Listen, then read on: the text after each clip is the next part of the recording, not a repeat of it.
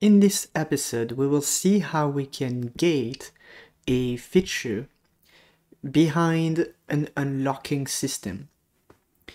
Here I'm choosing to unlock this feature by spending a certain amount of idolians to buy it or purchase it.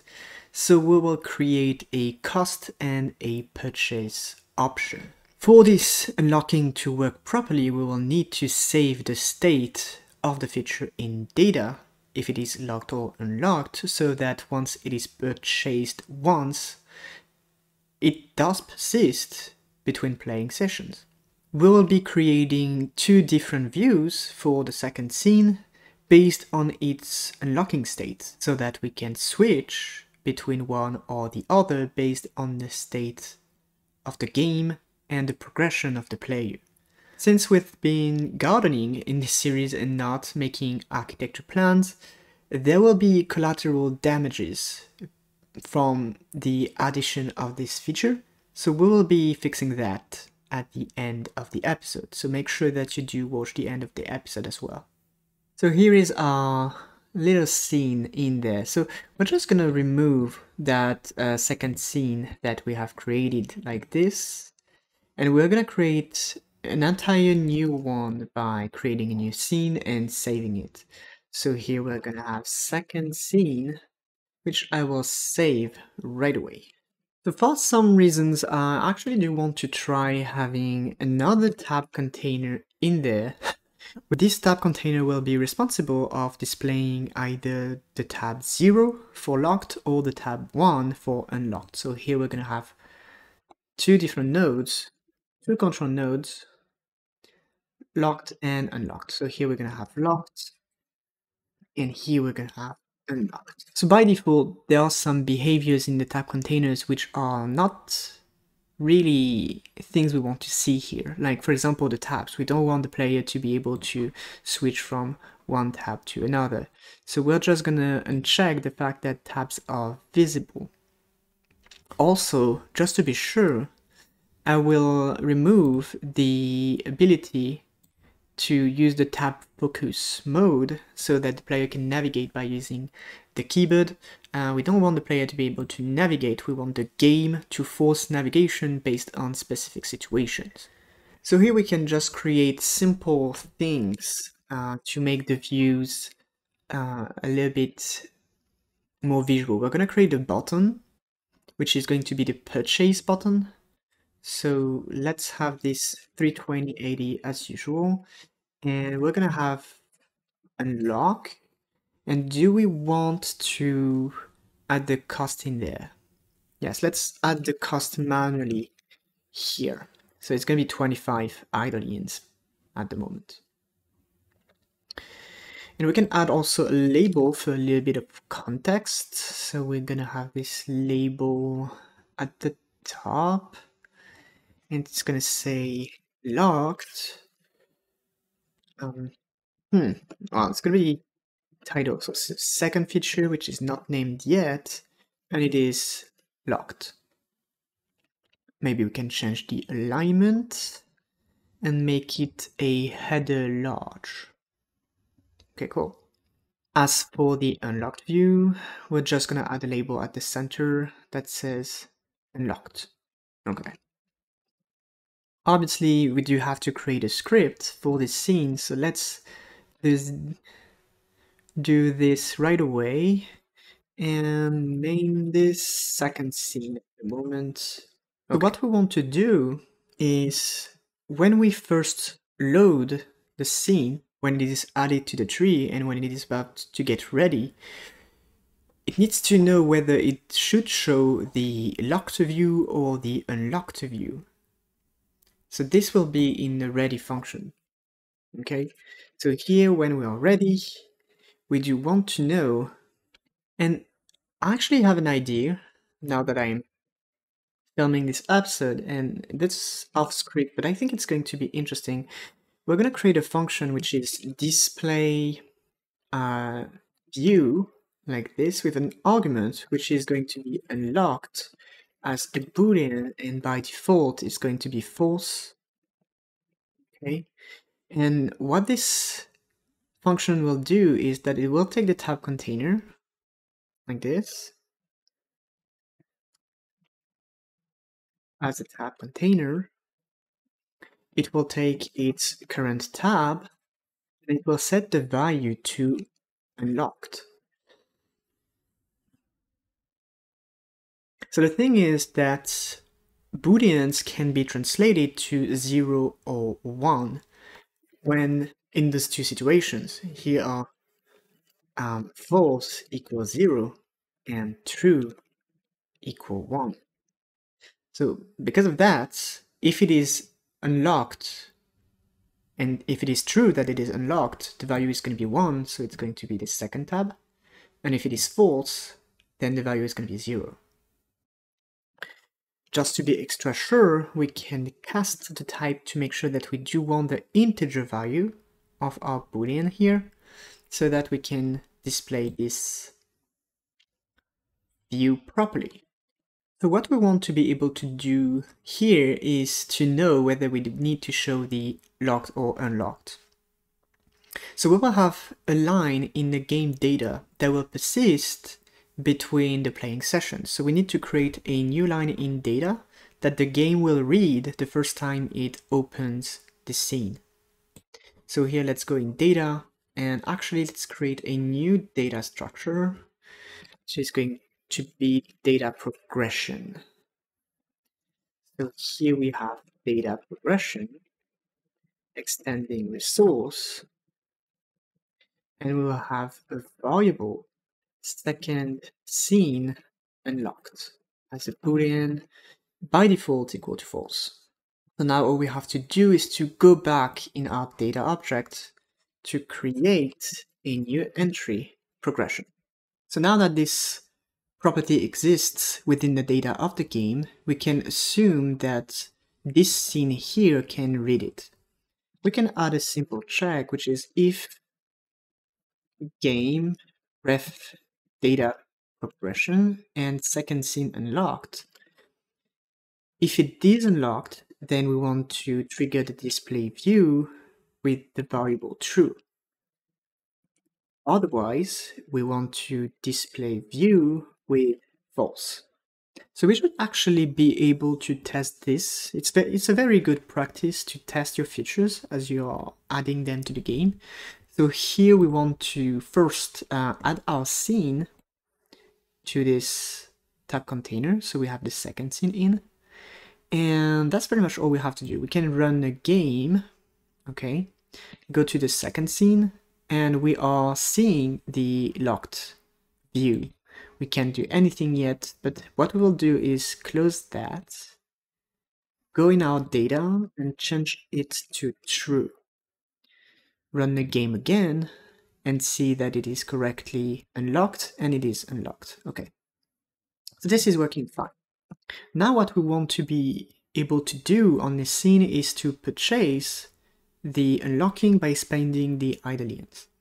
So we do have a button, okay, and what we will do is connect this button when the scene is locked, if that makes sense. So in order to be able to connect the button, we first need a receiving method. So on unlock button pressed. And we want to do something which we haven't specified yet. So now we will just rename this button, unlock button, and we will make it unique. So that if our feature is locked, we can get this button. So we will have the unlock button as a button, and we will get the pressed signal and connect it. So now we do need to create a method that will contain the behavior of trying to unlock the feature. Okay, so we will try to unlock because it will not necessarily work. For example, if we don't have enough idolians, we don't want to unlock it. So here we will try to unlock. Let's have this method try to unlock.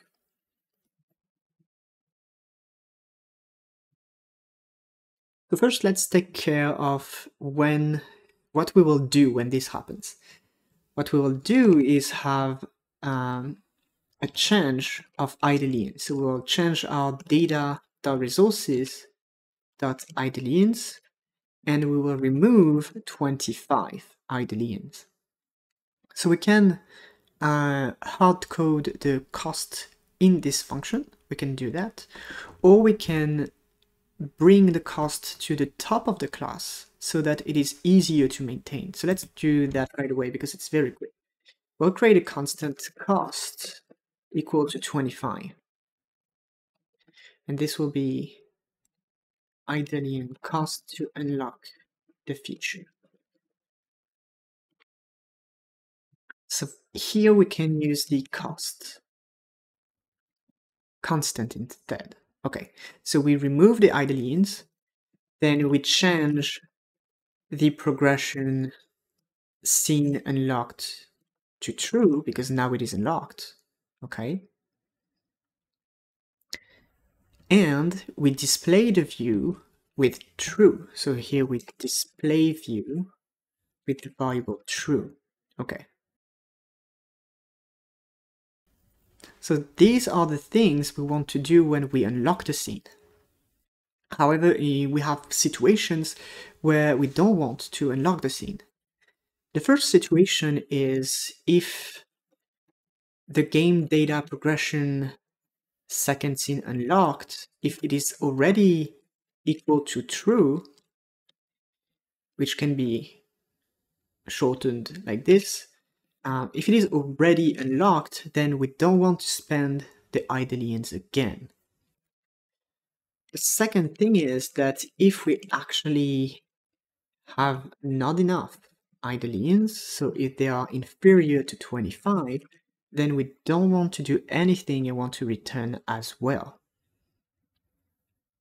So here are the two cases that we will be checking. Now that we have created this behavior, we can try to unlock when we press the button. Cool. Let's go to our game scene and run this to see how this is going.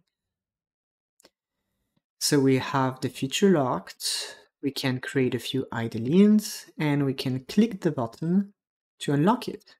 So we can go back here and come back to the unlocked feature. So technically it works. And you may have seen that there are two collateral damages from the creation of this scene. The first one is that here we are, let me run the game again. We create some idleins, okay, and we spend them, but when we come back, and this label didn't change because this label only updates when we create idleins with this button.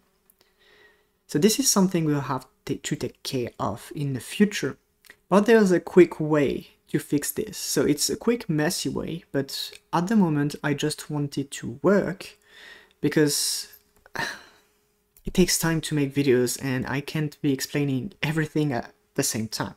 So this will be fixed on a proper way later. At the moment, we'll just go to our first scene in there. And we will override the process function. So we will find the process function and we will override it. The process function, according to the documentation, is called during the processing step of the main loop. Processing happens at every frame. So what we're going to do is just to update our label every frame. So it's a very messy thing to do because we are updating the label every frame, but it will fix our problem. Let's add a little underscore in front of the variable here to get rid of this little warning. That's why I'm doing that. And we can go back to the testing of our game and try again.